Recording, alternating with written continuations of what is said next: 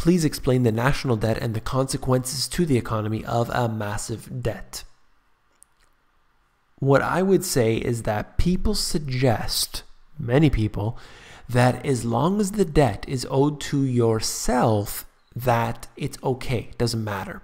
I would disagree with that entirely, because ultimately that debt is still owed. The debt itself is not created by the government. That debt is created on a higher level because of the monetary system that we are all under, and that is central banking. So ultimately we owe interest on that debt back to the private banking system. That's one very important point.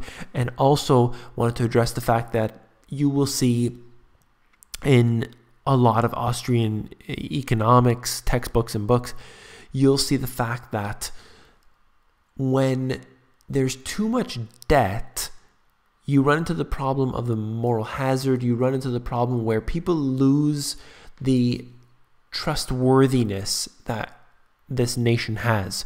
So they begin to basically pull away from it. And that happens once the ball starts rolling very quickly. These are some of the problems of the debt. And ultimately, as many suggest, it can just be piled up on top of each other forever and ever. Hey Dave, been following for a long time. Appreciate all the hard work. Thank you, thank you. When the bonds collapse and all the credit default swaps get called, granted there's no bailout like last time, government default, what's going to happen to society when the paradigm of philosophy of insurance gets erased from a lexicon? What ownership without insurance can you get reimbursed for a loss? There will be no insurance worth anything. If you look at what happened during the financial crisis, how the individuals, the traders, try to actually make money off of these credit default swaps, essentially buying the insurance on a crash. And then when they realized, these institutions thought, hey, this is a great deal, housing's never going to crash. But what happened? Well, of course it did. And then that insurance started to go bankrupt.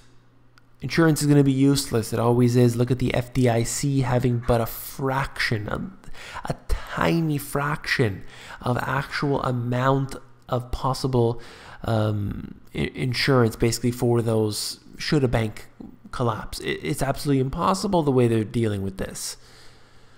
What's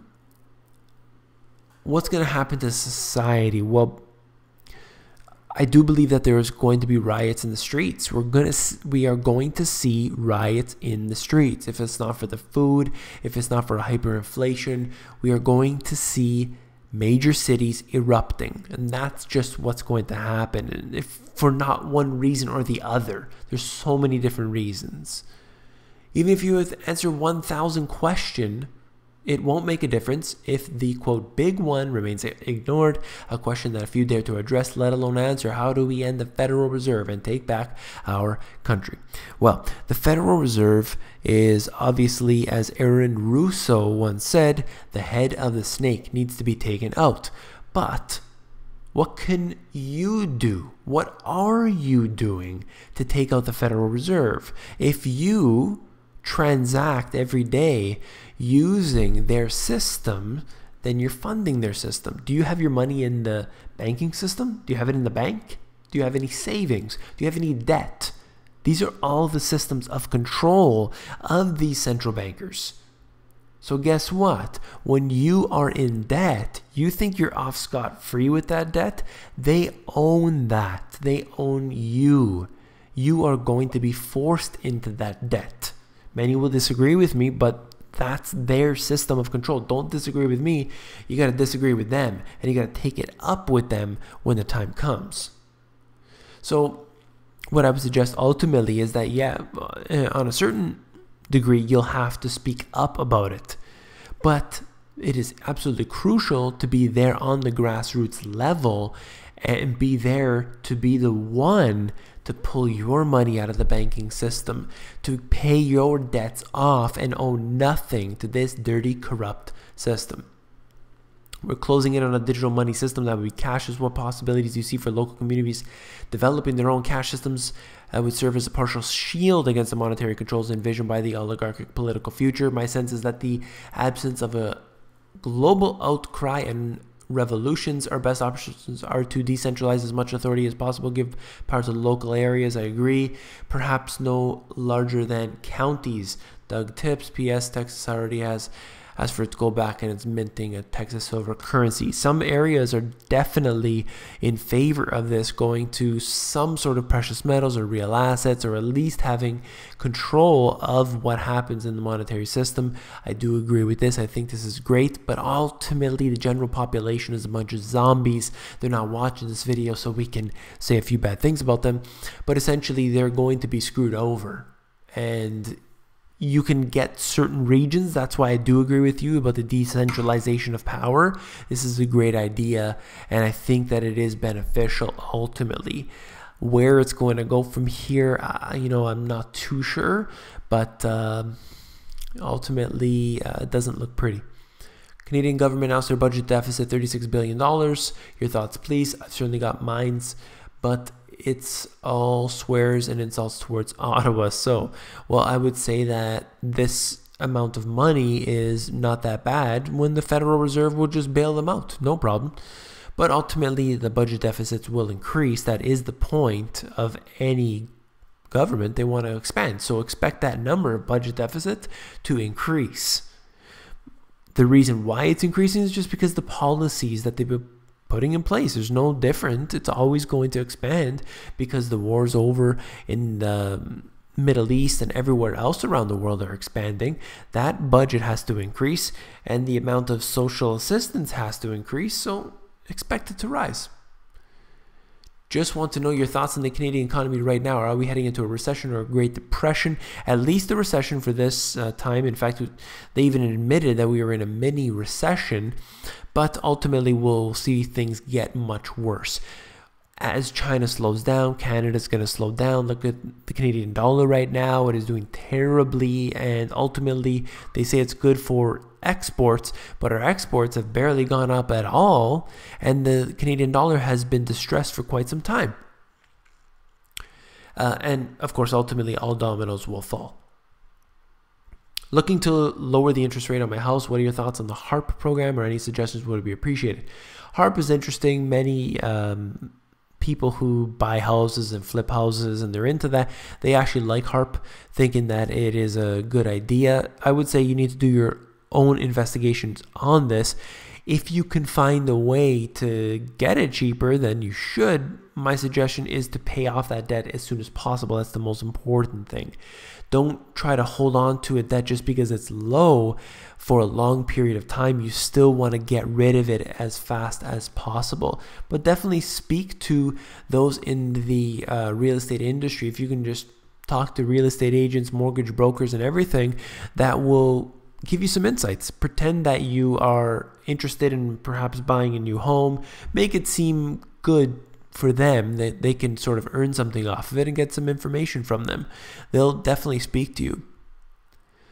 Federal Reserve is paying 0.5 interest rate on the big banks' excess reserves. This is being done to ensure that there is an incentive for banks to lend at least that interest rate. Can you trace where this is going? Because the Cleveland Federal Stress Index is at like DEFCON 4 right now. It's hard to track and trace everything that the big banks are up to. And obviously, because they're not transparent at all, what I would say is that we see in the mainstream media that it's sort of the central banks and the big banks as a separate entity. And then, on the surface level, that's true. But they're working together. So we don't really know what we're seeing is accurate. And I personally really don't like to play into that. In the event of an economic collapse, if I was purchasing silver rounds not as an investment for barter, what weight would be the most useful? The lowest increment as possible. Governments print money of thin air, pay the communities for good and service. The community uses money again and again to purchase goods and services within the community. With this money, the community operates as it should, producing goods and services, so it goes on and gets wealthy. It keeps printing money. The community keeps operating. How can printing money out of thin air be bad? All right. Why is printing money bad? Today, governments and elites are super wealthy and the rest have some wealth, acknowledging that the government elites get their wealth from nothing. I don't understand why printing the money is not sustainable, leads to financial collapse. Perhaps my analogy is too simplistic. If printing money And your analogy is not too simplistic. I definitely see what you're saying. Many do agree with this. Many agree, just print money. Just print as much money as needed to fix the issues. But look at Zimbabwe. What happened with Zimbabwe? They destroyed their currency. Let's take it back a little bit further. Yugoslavia. Let's go back further. Argentina. Let's go and look at Russia even. Look at way back to Weimar Germany. Look at the United States 2 times.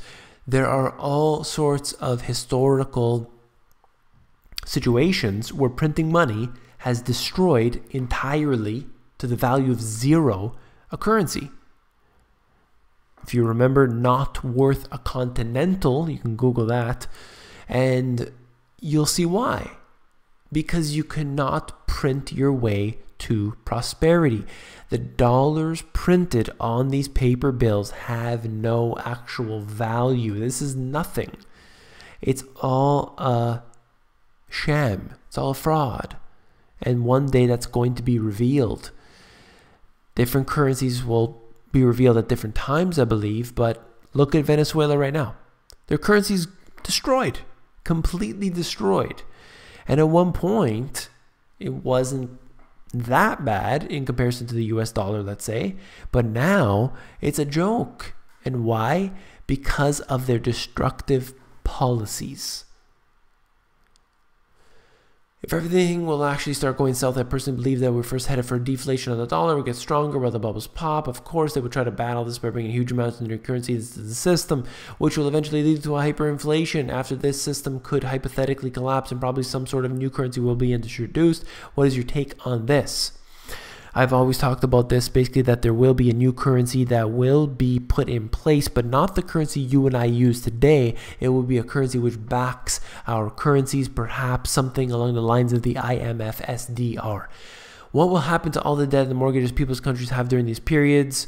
And what will happen to the asset values after going to hyperinflation? Shouldn't mean it will be easier to pay back. Now, that's the suggestion that many people make. I don't agree with this because the debts are owed to the people who created the debt system in the first place. They have you in their grip and they will not let go.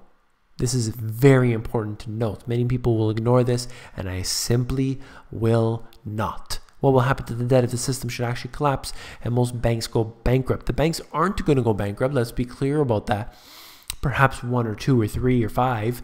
And all that happens is a consolidation. So if that happens, this is actually so beneficial to the system. Do you see? Banks go bankrupt. Let's say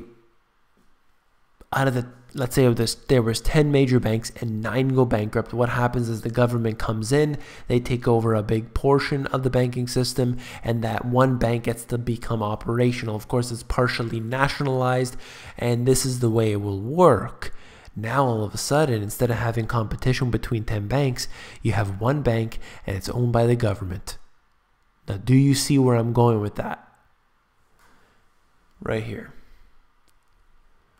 Where's the best place to live when the stuff hits the fan? Well,